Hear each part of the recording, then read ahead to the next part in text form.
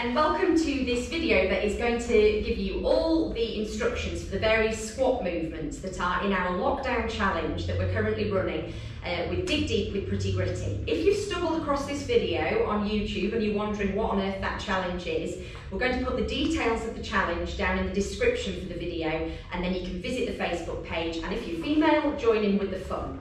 So this, we're going to try and keep it really concise because there are a lot of squat movements to go through. Each of the squat movements, you'll see the name of it on the screen, so if you're trying to find it later on, you hopefully can forward wind the video and get to the move that you're looking for. So without further ado, starting with the first move, Katie, what is the first squat? Simple squat, just a simple squat. Okay, so feet hip distance apart, and you're just going to sit back and down, bending at the knees tracking directly over your toes. And when you look down, you should be able to see your toes poking out in front of your knees. If you can't, you're not sticking your bottom out far enough. So just sitting back and keeping your shoulders and your back upright. Okay. Next one, squat pulse. Okay. 3 pulses. 2, 3. Exactly the same. Same position with the legs, but you're just keeping down low for 3 little pulses and then standing back up. Okay. Squat hold. Okay. Whew. Squat hold for 5 seconds. 4, 3, 2, 1, and up. Okay. That. Next, sumo squat. Okay, so wider legs this time. Toes are pointing to the corners of the room, and then you're going to squat down and back up. Again, try and keep your shoulders and your back straight rather than slumping forwards. Side tap squats. Okay, so go down, tap, tap, and back up. Okay. And then squat,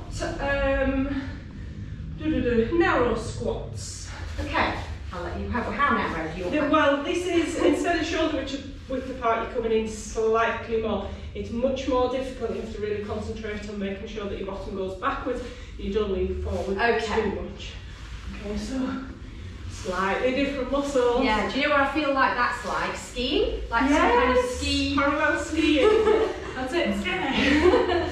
Squat jumps. Okay, so same position again, feet are hip distance apart. You're going to squat down, and then instead of just standing up, you're going to use propulsion and jump up, like so. You can use your arms for momentum. And squat down with a heel lift. Okay. So this one, same squat position. We're squatting right down so that your hamstrings are almost touching your calves, and then you're lifting your heels off and holding it for 5 seconds. Ooh. 3, 2, 1, and return. Requires a bit of balance, that one, doesn't it? Cossack squats. Now that's like the Russian dancing, isn't it? Yes. So we're going really wide. Uh-huh. We're taking the weight on the leg that's bent. You're lifting your toe, and the idea with this is that this foot remains planted. We don't go down and start lifting. No, so once your heel starts to lift, you come back up. That's as far as you can go. Yeah, so mine starts lifting about there, so I'll stop. That's your Cossack. And wall sits. Now, those are not the bolts in the So for those, just find a firm surface that you can lean all of your body weight back against, and the really important thing is that you've got a 90-degree angle at your knees. So if you come up a little bit higher, it's easier. So if you're trying to do them properly, wriggle all the way down so that you're sat at the dinner table. Is that not close? I'm a bit concerned. Prisoner squats, this just makes it slightly more difficult because your hands are taken out of the equation. You're not using them as balance.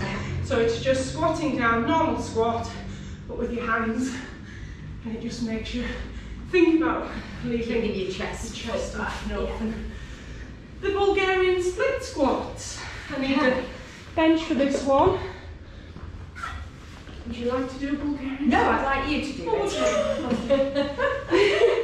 Which is just toes on the bench and find a position that's comfortable. Quite a lot of balance involved, isn't it? And then it's going down again, the 90 degrees on the leading leg, and straight back up again. as is the case with all these, any exercises that are with a single leg, you'll probably find you've got one leg that you feel like you've got good balance and stability and strength, and then you'll go to the other side and you'll wobble all over the place. But that's why. And with this one, just make sure that you're not in a position where you're already leaning forward before you start, and then you take a stride and you're all off balance. It needs to be going up and down. Yes. Laterally. Goblet squats. Here we are. So we need a weight for this one. Yep. There we go. Look at you giving me the big one. Honestly.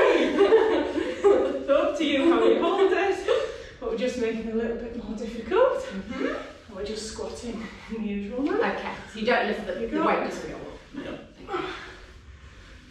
And finally, the split squat,